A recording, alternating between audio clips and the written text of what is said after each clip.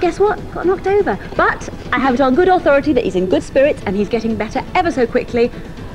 Get well soon, Pete. We're all thinking of you. Kylie, have you brought your camera in this morning? No, I didn't. I normally travel with it. I didn't bring it today. Well, do you want me to give you a Polaroid just for the morning? Because there's an idea you might like. There's a chap called Dave Hogan in this morning. Ever heard of Dave Hogan?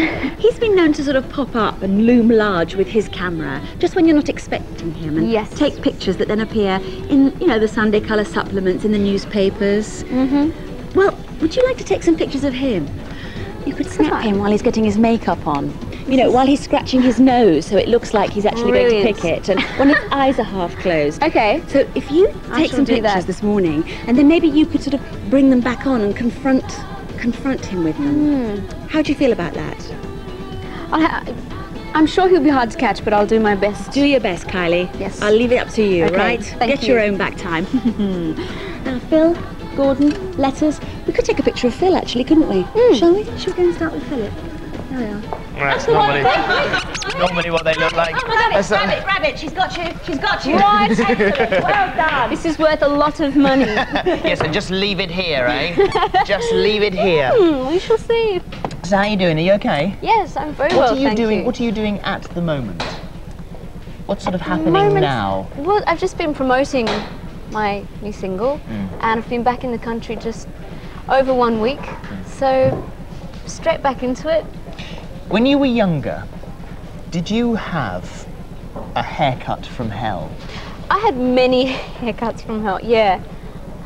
You're not going to No, I'm not going to show any of you. What I'm going to do is I'm going to dig some out. We've got an item running at the moment on Going Live, which is haircuts from hell. Scare cuts, we call them. I thought you might be interested to see some of these. Ooh!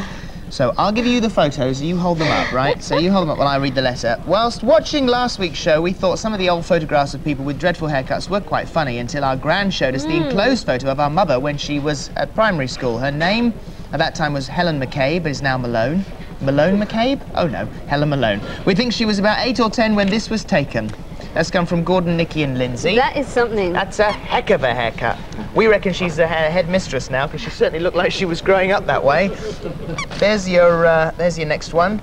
I thought that you would like to see this picture of my husband, Billy Prince. It was taken when he was at school, when the fashion was long hair. Not sure the fashion was ever quite that sort of hair. Picture gets shown. Would you please say that it's my husband, as our son's name is Billy as well. That's from Tracy Prince. This must be bringing back some horrible memories for people. And the winners so far this week, although there's no prize, but you do go through to the grand final. This is a beauty. This is unbelievable. After seeing the part of your programme dedicated to horrendous haircuts, this photo sprung straight to mind. My sister Jennifer and I spent many a tearful night after my mum decided to do a DIY job on our long locks.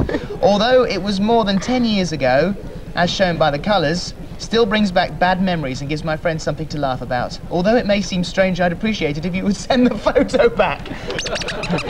You look like a couple of mushrooms there. Oh. Nightmare haircuts. And how's yours? Can I show this? How's yours come out, yeah? Why you put that? Let me see. Yeah, caught you in the act. You'd be a very good paparazzi photographer. A little bit later on, we'll discuss your relationship with the paparazzis and with the press and stuff. So hang around, and also you're gonna sing for us as well, aren't you? Yeah. All right. Thanks for the moment, Kylie. Let me just show you this. In the meantime, we're talking about the Sundays and things, and a little bit of a problem. I enclose a picture of you and Gordon. Excuse me, I'm terribly sorry. I think someone's fixing Pete Evans' leg, actually, over there at the moment. Get well soon, matey. We're all thinking of you. I enclose a picture of you and Gordon. This was in the News of the World last Sunday. Got a great smile on your face, but poor Gordon looks like he is in pain. This is one of thousands of these that was sent in by a married woman. That can't be right. Oh, there it is, Barbara Leach. Not married woman. I thought it was a strange name. Here we go.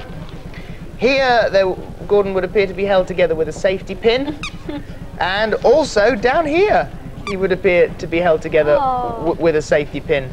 That was just keeping your feet together, Gordon, wasn't it? Yes, because they were very big boots and they kept spreading, didn't they? But it wasn't through your feet, was it? No.